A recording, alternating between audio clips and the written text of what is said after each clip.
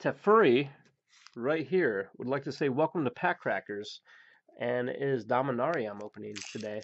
So we're going to crack open that pack, hopefully get some mythics, be happy for all those. Ooh, hey, Personal Magic Academy. This is magicthegathering.com. I'm not sure if you've heard of it. That Magic has its own .com nowadays, its own domain. That's pretty domain.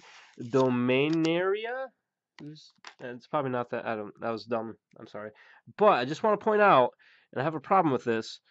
This is. I'm not sure which came first. The first Dominaria, the Tolarian. I'm assuming this is the Tolarian College. I could be wrong. But it seems like it would be, and it's right on the edge next to some water, kind of like a little something I like to call the College of Winterhold, and something else I call Skyrim. Not sure who I need to be angry with, Wizards of the Coast or Bethesda, but one of you ripped off the other. And I want answers now. But anyway, before we get answers, I'm going to get Excavation Elephanty. Because if you're going to excavate, might as well have an elephant do it? I guess. Hamarid Explorer. Get to Lava Runner. You don't get two different Lava Runners. You just get the one, but he's a get to Lava Runner. Sarah Disciple. Gaia's Protector. Windgrace Acolyte. Weird to see a black cat. Unless this is Marvel or you have the card Black Cat. I mean, a cat creature other than the Black Cat. Like I said, Black Cat, of course, but I'm saying like the standy up, straight kind of cats in Magic the Gathering be in a black card is what I'm trying to say. Anyway, Tragic Poet, and probably didn't know it. Poor guy. That's why he was so tragic. He didn't know he was a poet the whole time. Yavimaya Safford and Son. Made that joke in another video. Sorry about that. Repeating jokes. It's kind of my thing. Pardic Wanderer. Rampaging Cyclops. My first uncommon. Spore Swarm. 3 and a green. Instant. Create 3 1/1 green Saproling creature tokens. Ooh, I got a Memorial to Unity. It is a land. Enters tapped. You can tap for a green, or you can pay 2 and a green and tap and sack this.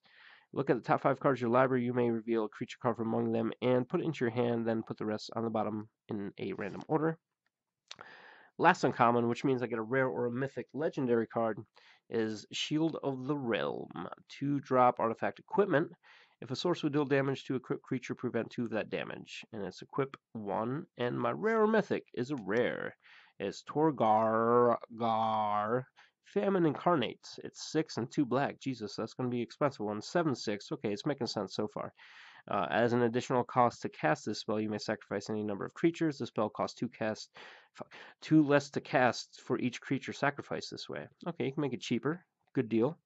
When it enters the battlefield, up to one target player's life total becomes half their starting life total, rounded down. This is really good if you're dealing with somebody who has like a crazy life gain deck, and it's just annoying you that they have 5,000 life when they don't fucking need it, but then brings their life total to half their starting life total. So not the half of the 5,000, but half of what they started with, which it would be 10, I'm assuming. Unless it's some special game like a 2-headed ogre, giant, whatever. Island Knights, Night Island, Fighter of the Day Island. But anyway, guys, thanks for watching.